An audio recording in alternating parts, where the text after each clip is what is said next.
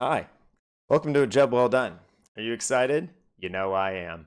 So today what I'm going to be doing is putting in an M.2 NVMe PCI Express adapter into one of my PCIe 4 slots on my motherboard.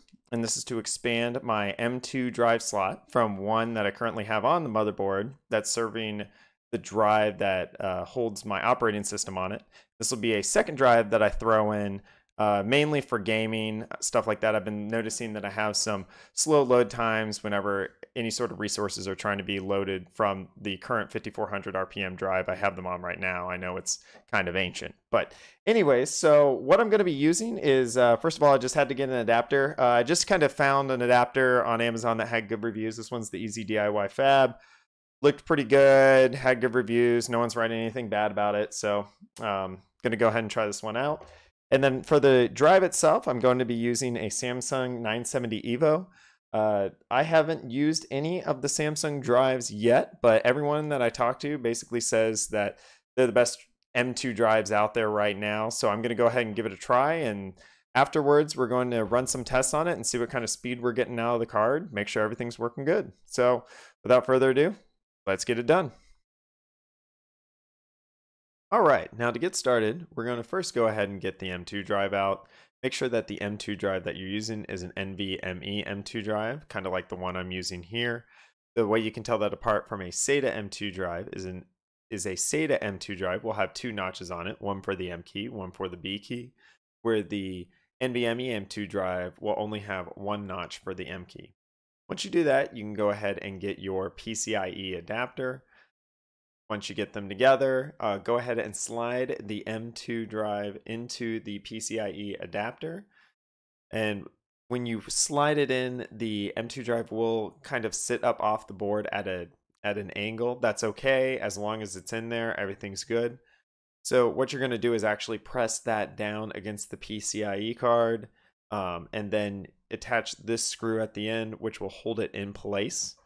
Once you do that, you're ready to go ahead and put this in your board. So locate one of the PCIe slots that are available. I would recommend, if your board has a PCIe 4 slot, to use it. Otherwise, it will work in the 8 or 16 slots. So you're just going to go ahead, take your card, insert it into one of those PCIe slots, and then we're ready to move on. All right, so we got the computer back up. We've installed the adapter, we put the M.2 drive in, and so I've started up my computer and looking here, but I don't see the drive pop up, right? So I see like my local disk and I see my other disk that I have on here, but I don't see, these two disks, but I don't see the new disk that I just added in, the 500 gig disk. So just to make sure that everything's working right, the first thing we'll do is we'll go ahead to Device Manager, go ahead and pull it up, go to Disk Drives, which is this option right here, and open it up. And okay, so we can see the different disk drives. We can see my Intel drive that has my operating system on it. We can see the Samsung hard disk drive that I have in here, and then we can also see the SSD that I just installed. All right, so what we're gonna need to do is actually go ahead and set up a volume for this so it's gonna work. So the way you do this, go ahead and Windows 10 at least, right click on the Start menu, go to Disk Management. You actually get a prompt here saying that you must initialize the disk, and sure enough, there's disk 1. So let's go ahead and initialize it. There's the two options right here. We're just gonna go ahead and do GPT, should say. All right, so it's on, but now it's unallocated, so it doesn't actually have anything on it. So what we're gonna do is we're gonna right click on it and click create a new simple volume. Walk through the wizard. We're just gonna go ahead and use the maximum amount of space it'll let us use, because I don't feel like making two partitions on here. We're gonna assign it a drive letter. This doesn't really matter. I don't know, what do we want it to be? It's going to be our fast drive. So let's see, so I have D and C are already used. I mean, I could just go for E, or I could go for C. I like Z for some reason. Let's go with Z. All right, don't need to do anything here. All right, go ahead and do the regular file settings and volume labels. So this is the volume label is what you actually want to call the drive itself. So this is going to be the drive I use for games, and it's supposed to be fast. And I'm a huge Dolphins fan. I'm going to call it Dolphin. Good old Dolphin drive. And we're going to do a quick format. Click next. All your information looks good. It's called Dolphin. Z, cool. All right, and boom. It's fast. We now have our new drive, Dolphin Drive Z. Go ahead and close this out. And sure enough, here's Dolphin Drive Z. I can actually double click on it, and voila, this drive's up and running. All right, so now that we have the drive on here, let's go ahead and run some tests on it, okay? And make sure that everything is working right. So I've gone ahead and downloaded Crystal Disk Mark. Just a little, basically it just does sequential reads and writes, and then it also kind of tells you based upon the number of, if I remember correctly, where's the setting for this? Oh. Oh, there you go, choosing thread, sorry.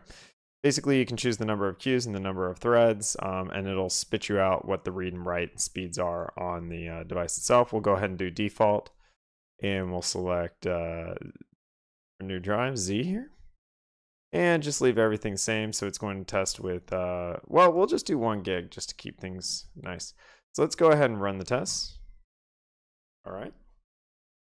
So while it does this, this might take a little while, so I'm going to go ahead and let it run, and once it gets done, I'll get back and we'll see what we got. All right, so we're back. Crystal Disk Mark did what it was set out to do, and let's see, so we got a read speed of 3,500 megabytes per second and a write speed of 2,500 megabytes per second. It's pretty fast. So I'm pretty pleased with that. The only thing is, as I was doing a little bit of research, I noticed user benchmark actually had a different speed listed. So here's user benchmark. This is the Pro on the left. We're only concentrating here on the right, which is on the Evo. And you can see that their lab benchmarks actually have this at 2,500, almost 2,600 megabytes per second for read, and almost 2,400 megabytes per second write. So I kind of figured the Crystal Disk Mark versus user benchmark might be an apples to oranges comparison. So I went ahead and ran the user benchmark for my machine to test the drive itself. And sure enough, it looks like that's the case. So this is the actual drive here in the middle. And when I ran it on my machine, it actually had the reads at 2,400, almost 2,500 megabytes per second read, and the write at 2,243. So, you know, 20, yeah, right there in the middle. So either way, it's really fast. I'm sure I'm going to be happy with it. It's really good. So that pretty much wraps up installing this drive on my machine. And, you know, if you guys like this video, go ahead and give it a like. Also, don't forget to subscribe to the page. It really helps me out if you do. In the meantime, I'll try to knock out a few more of these videos in the coming weeks, and hopefully you guys can learn something, or maybe share some information from experiences you've had trying to do this. So in the meantime, this has been a job well done. Thanks for hanging around.